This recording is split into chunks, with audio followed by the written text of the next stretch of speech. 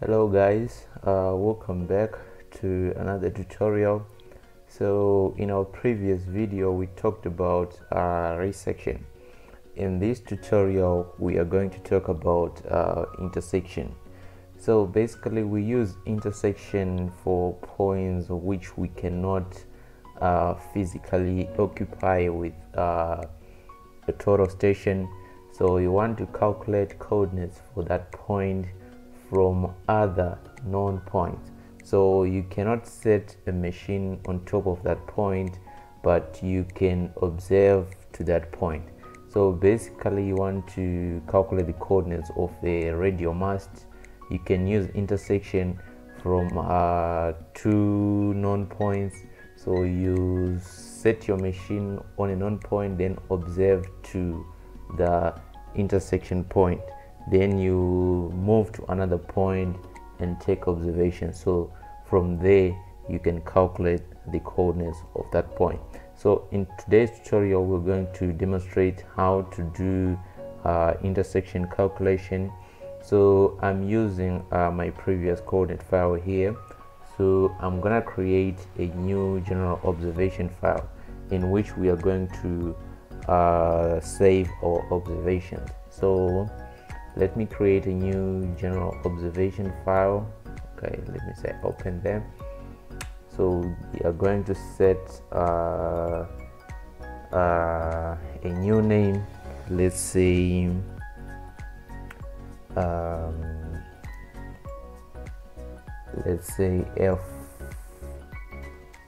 F1. So that's the name of the point that you want to reset. So let me open it. Right, from there we said you set your machine on a known point, so we have to set our machine on a known point, which means our observation code here is 02. Then you input the name of that point. Let's say I'm using TR56. Then the instrument height there is let's set it to 0.34. right, now we have our setup station. Then we observed to TR102. So TR102, right now we are observing, we are orienting. So let's go there. So this is an orientation observation to a fixed point. So because this one is a known point, so the code here is an orientation. So let's say TR102. Then the horizontal angle for this point was 178, 36, 21. Then the vertical angle there is 0. Then the instrument height also is 0. So we have 0 here. Right, let's add another point. We have an observation to point TR103. So TR103, sorry. Point name there is TR103. Then the horizontal angle to this point, let me change the observation code to 04. Then the horizontal angle we have 73, 29, then 52. So yeah, we don't have the slope distance there. Also have another point. This is the point that you want to fix. So I want to fix point F1, so it has to have 06, because this is the point that we want to calculate the coordinates for. So f1 there, an observation horizontal angle there was 203. We have 34 and 04. Then the vertical angle 91, 47, and then 53. Then the target height was 1.56. right? So this is the first set from TR56. Now let's go to another point. Let me just check my coding file. Do I have TR156? Yes, TR156. So let's go to TR156. So this now is another point, the 02 TR156. Then their instrument height is 0.33. so it's another set of stations. So let me fast forward. I'll just add a few set of observations from there, then we can continue to do our calculation. So from here we have a full set of observations. So the first setup is TR56, then TR156, then TR102, and lastly TR103. So you see from each setup station an observation to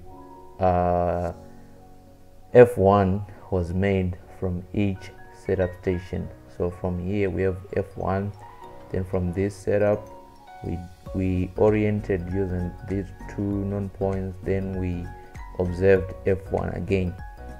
The same applies to TR102 and TR103.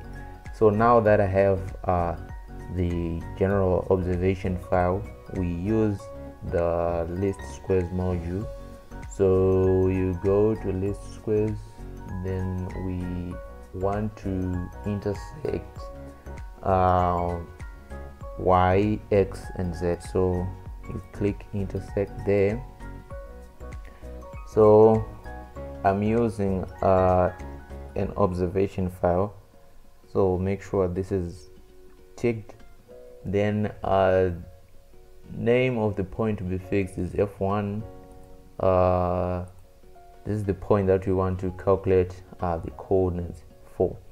Then also we are starting from the first line to the last line. So click proceed from here. Then so this is the result of our calculated coordinates of point F1. So we have seen that we have oriented using these known points. So we get the most probable value of F1. So the y value there is 14093.2706. Then the x is 45298.8463. Then also we have the approximate height, the approximate elevation of this point there is 1391.663. Then we have a plus or minus 0.04. So that's how it calculates the coordinates of a point using intersection. We also get the standard deviation. Then we also have the bearing cuts at the y and at the x. So basically that's how you do intersection with surpac. So from here we can save our point. So let's click save. So once we click save, if we go back to our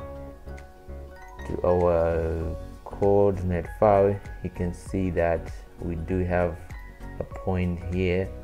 The point is added as F1. So that's it for today. Check out my next video. We'll be continuing with surpac computations. So make sure to subscribe to my channel so that every time I drop a video you get notified and you can be the first to see the content. So please make sure to comment, to leave questions, and also like the video. Thanks for watching.